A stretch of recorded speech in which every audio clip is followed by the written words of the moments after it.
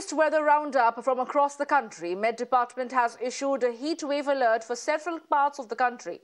In Mumbai, Thane and Palghar, areas of Maharashtra, temperatures rose by 3 degrees Celsius. IMD experts say that this condition is expected to persist for 2 days before easing on 13th April.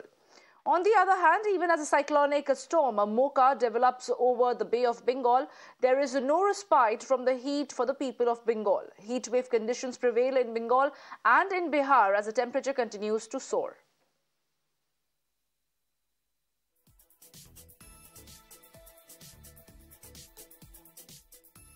Well, the heat wave conditions prevail in Bengal and in Bihar, even as there seems to be a low pressure that is formed due to the approaching cyclonic storm Mocha. But there is no respite from the high temperatures in several parts of Maharashtra. But to get us more details, I'm joined by my colleague Adrija. Adrija, good morning. It appears that Bengal is reeling under a heat wave despite a low pressure being formed due to approaching cyclone storm Mocha. Well, absolutely. So the IMD have been issuing a heat wave for several districts in West Bengal, and Kolkata being one of them. Heat wave continues to prevail till today, although there is a prediction of light rains and a thunderstorm on the 13th, which is tomorrow. But however, as of today, temperatures are remain to be high. No rains are expected. Yesterday also the temperature was recorded as high as 37 degrees Celsius.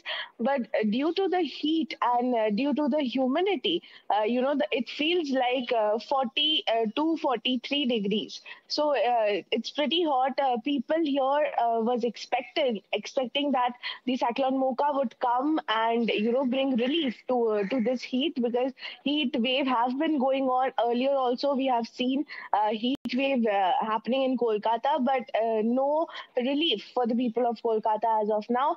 And in spite of the heat wave, the diseases are coming back, like adenovirus. We have seen a couple of months ago how it was very critical, especially for the children who were being admitted continuously. A lot of lung congestion cases, cough cases have been reported in several hospitals across the city. So yes, a few diseases due to the heat wave are also coming up.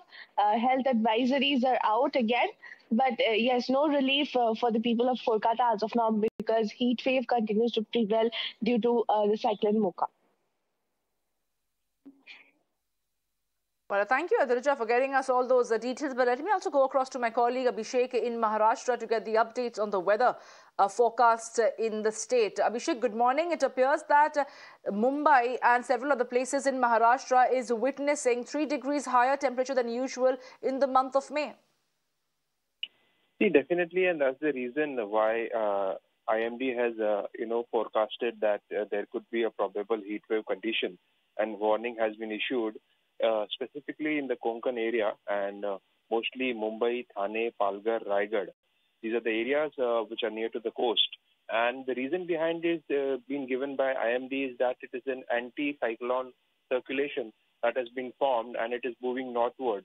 And this situation will come down and will neutralize by tomorrow, that is 13th May.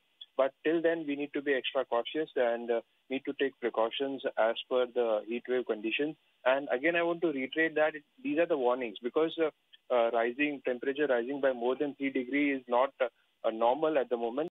But when the heat wave condition is announced, there needs to be two stations that record over 37 degrees Celsius, which has not happened yesterday, but the temperatures have risen by 3 degrees. So definitely, this is for the Konkan area, and also continuously from past few days, 40 plus degrees are the temperature in the eastern and in the central part of Maharashtra, which continues very, very abnormal temperature in the state of Maharashtra. But for the Konkan region people, definitely they need to take precaution, as warning of heat wave has been issued by IMD. And lately in the evening, we'll come to know whether today the temperatures cross 37 degrees or not. Back to you. Right. Well, thank you, Abhishek, for getting us those details. We shall leave it at that for the moment.